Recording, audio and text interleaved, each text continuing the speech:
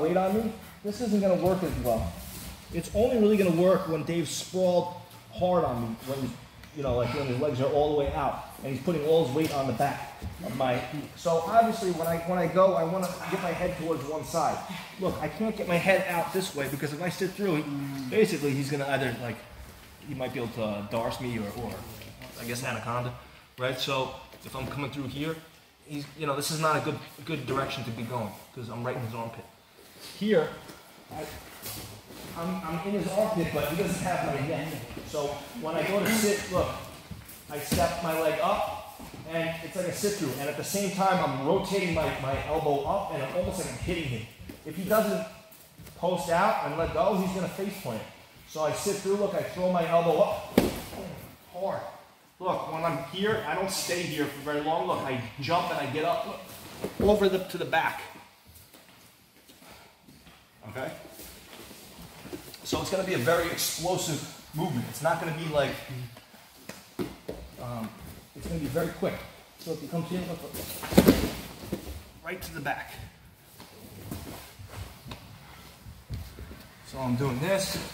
I'm here, I pop my head out, and I come down to one elbow, and I'm throwing this up, throwing this all the way up. Look, my head's all the way up, and then I'm going this direction.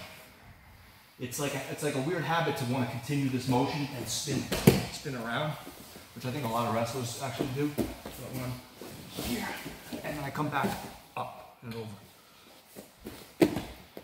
All right. So we're going to work that a little bit.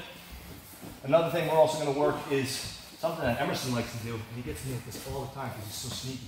Is that when someone's sprawled on you, right? So what I'm going to do is Emerson always reaches for the knees. And he gets the knees, and he pulls himself in. Here. So what happens is, it makes it very easy for me to if you pull into us enough, look, I'm just going to kind of up and dump him forward. Has he done this to you? Yeah, he does this to you. He actually does it very well. So basically what you're doing is you're pulling Dave's knees to the shoulders and you're getting your head under. So basically his hips are now on my upper back. And it makes it very easy to just pick him straight up and dump him right over. So we'll just stay sprawled for a minute like this. So he's here. Maybe Dave's going to take a rest. He's going to drop his knees down. I don't know. Here. And what I'm going to do is I'm just going to kind of walk forward here. Okay? And now if Dave goes to sprawl out again, you just pick him straight up. Very easy. It becomes very light.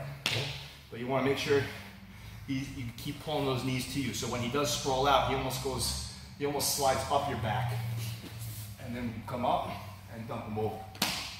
Cool? So let's work these two things.